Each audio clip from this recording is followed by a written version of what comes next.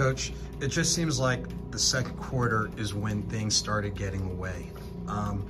And like you alluded to, short week, what initial adjustments do you see that you'll need to make going into next week? I think on a short week, right, you just got to get them back emotionally. I mean, I don't think we've had one of these games in a while.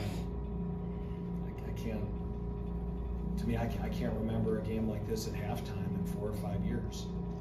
So I remember being there before and I didn't like it, and I don't like being there again. So I think more than anything, on a quick week, we just emotionally got to get these guys back and turn the page. And, we got to, I'm not one of those guys that believes in not showing the film, because I think there's always something to learn. But we're not going to spend too much time on it. It's not worth it. And Duke is going to be a hell of a challenge too. They're playing really good football right now. Did 75 yards. Malik, again, short week. Seems like up until that stretch in the second quarter, you guys were really in a good position. What do you think, in addition to looking at game film, to just make sure not only you get off to a fast start, but what do you do to try to maintain it? Yeah, this thing with momentum is funny, like how it goes back and forth, between both teams.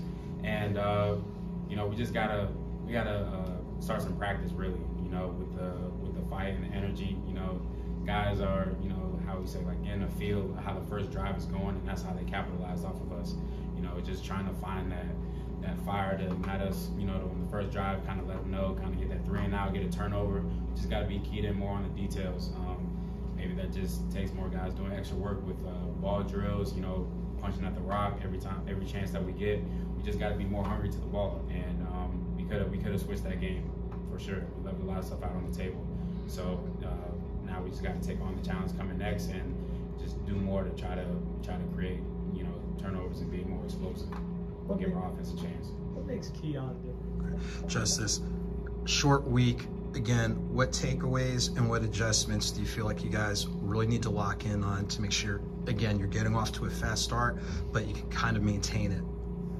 I think it's just about winning one-on-ones. I think it's about every single rep, every single play, mentally and physically in practice, kind of going over you making that big play. Our offense is a well-balanced offense. We need the explosives in the pass game to help with the run game, and we need the explosive in the run game to help with the pass game.